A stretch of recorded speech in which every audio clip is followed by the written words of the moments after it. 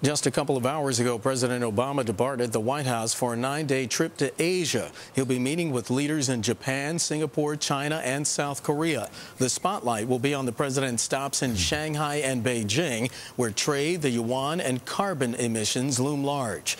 Here to help sort through some of these issues is Dr. Kenneth Lieberthal, director of the John L. Thornton China Center at the Brookings Institution. He joins us from Washington. Dr. Lieberthal, welcome to Bloomberg News.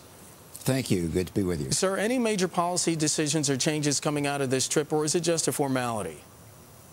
No, I think the trip is very far from just a formality. In terms of very concrete decisions, I think the news is likely to be primarily in clean energy cooperation between the U.S. and China. The two presidents, at least at this point, plan to issue a joint statement at the end of President Obama's visit to Beijing. And I think in that joint statement, we're likely to see the unveiling of a number of initiatives in the clean energy area. Such as? Otherwise, I think in terms of joint research laboratories, cooperation on carbon capture and sequestration, cooperation on electric vehicle development, and other areas. Frankly, this is still being discussed right now, so the specifics I'm giving you are tentative. There are likely to be things I'm not aware of yet, and some of these things may fall by the wayside. But I think that we will see some real progress in that area coming out of this trip. Well, President Hu's been on the world stage for a while. President Obama, comparatively speaking, is the junior leader here. How do you think they'll get along? They've actually dealt with each other a fair amount already this year. They met in London in April. They met in Pittsburgh. They met in New York. They deal with each other on the phone. I think they've established a reasonable amount of rapport to this point. What's different here, clearly, is this is President Hu's home turf. This will be a state visit.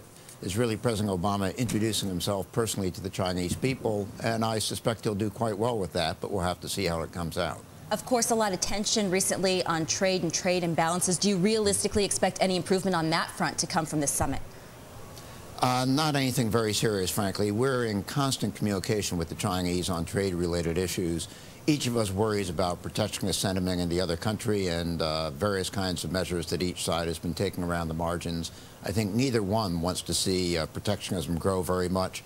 But this is a matter of ongoing management of a very well-recognized problem. I don't think we're going to see major breakthroughs during the course of this summit. And on the yuan, our earlier guest mentioned that seeing some appreciation in the yuan. Is that going to come up? It will certainly come up. I don't think it will come about for a while yet. The Chinese have just signaled in a somewhat oblique way that they're considering moving back toward the kind of language that they used the last time that they allowed the yuan to appreciate vis-a-vis the U.S. dollar. They stopped that appreciation back a little over a year ago now, and I think that they sense it's time to move back to a more flexible posture. I would guess that we will begin to see appreciation in probably January or so, or maybe a little later. I think they'll keep a very tight rein on it. But I would expect during the course of 2010 to see the renminbi float up somewhat vis-a-vis the U.S. dollar. Dr. Lieberthal, how tough will both men be when they're talking about currency? The Chinese obviously have some concerns about the U.S. dollar. President Obama with some concerns about the Chinese currency as well. Is the word manipulation going to come up at some point, or do they kind of tap dance around that? Well, I don't think it's so much a matter of tap dancing around it. The word manipulation has a technical meaning in U.S. law, where the Chinese would keep shifting the value of the renminbi in order to gain temporary trade advantage. The reality is China doesn't shift the value of the renminbi. It basically pegs it to the U.S. dollar. So, for example, when the dollar strengthened late last fall and through the winter with kind of flight to safety among investors around the world, the Chinese did not change the exchange rate to the dollar. The renminbi floated up with the dollar. It's now floating down with the dollar. Yeah. So I don't think the issue is manipulation. The issue is what is the ratio that the Chinese are going to maintain vis-a-vis the dollar, and is that going to shift in a predictable way over time? And finally, what do you expect will be on the president's agenda for his time also in Korea, Japan, and Singapore? I think there are particular issues in each place, but there's a fundamental theme that we're going to see everywhere. And that theme is that the United States is going to be deeply engaged in Asia during the Obama administration. Our officials are going to be showing up there all the time for meetings, etc. We're going to pay attention to Asian regional issues, not just to Asia's role in the global fight on terror.